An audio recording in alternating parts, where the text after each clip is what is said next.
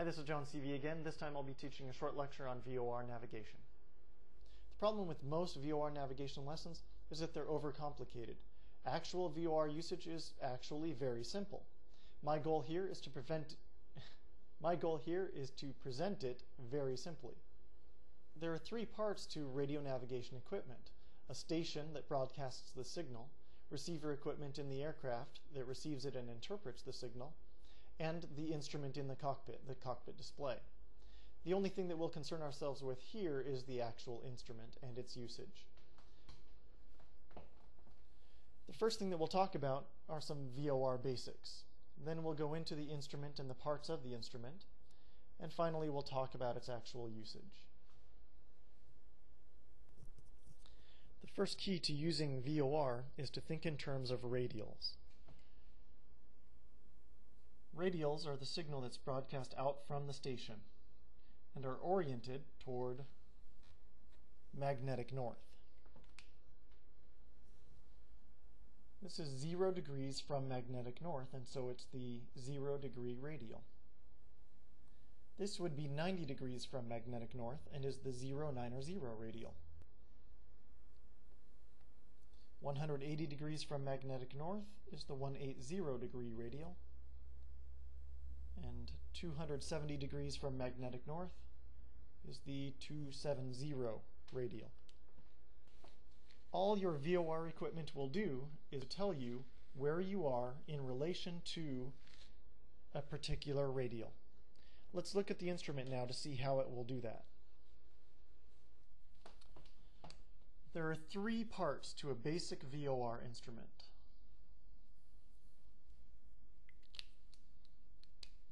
There's a small knob called the omni-bearing selector. We use the omni-bearing selector, or OBS, to select a radial. In the center is a small needle that points either left or right.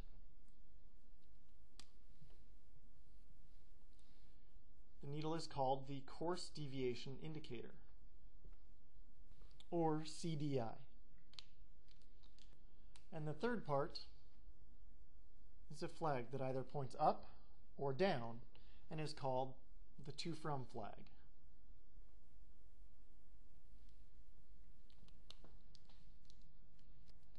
Really, it's only these three parts that we need to navigate using VOR. Now let's look at an example of how we would use the VOR to navigate. The first thing that we would want to do is turn our OBS and select a radial. In our example, let's use the 090 radial.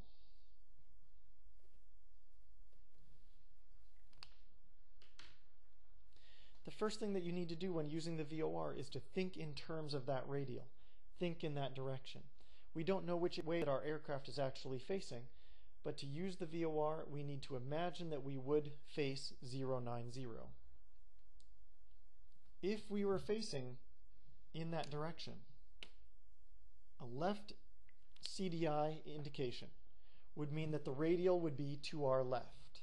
If that's the case, then we would be somewhere on this side.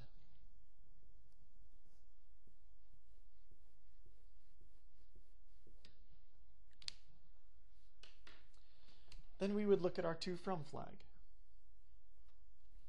A to indication would mean that if our aircraft was heading 090, that would be taking us to the station.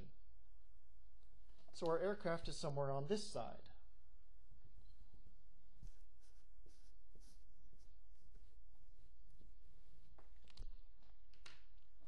Combining this information, we can see that our aircraft must be somewhere to the southwest of this VOR station. In this example, we're going to select the 240 radial.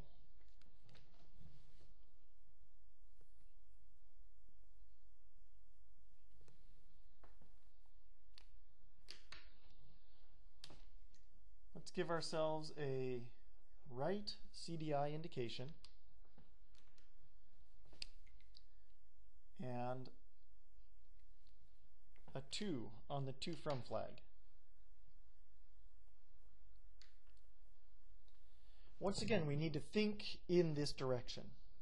If our aircraft was facing 240, the radial would be to our right. That means that we would be somewhere on this side of this radial.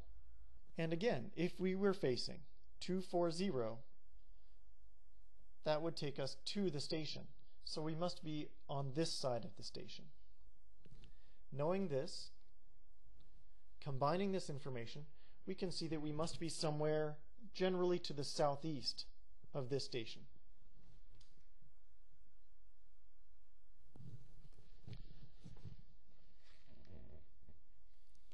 Now let's look at one more example. This time we'll use the 310 radial.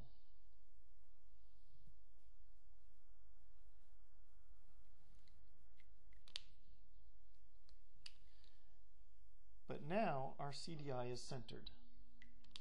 This tells us that we are somewhere right along the line of the radial.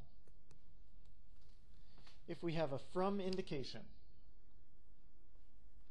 that means that if our aircraft was facing 310, that would take us away from the station. So we must be on this side of the station, somewhere along the line of the radial.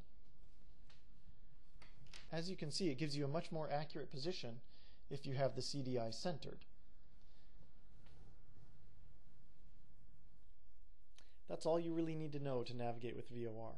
Just remember to think first in the direction of the radial. If you're thinking in that direction, then the CDI tells you if the radial is to your left or to your right. The to from flag tells you if flying that radial would take you toward or away from the station. And that's basically all there is to it. There are some details that we didn't talk about. The 2-degree dots, differences in different VOR instruments, differences between VOR and HSI, tracking, bracketing, intercepting, triangulation. But those are all things for another lesson. Remember, the more you know, the safer you fly. Fly safely.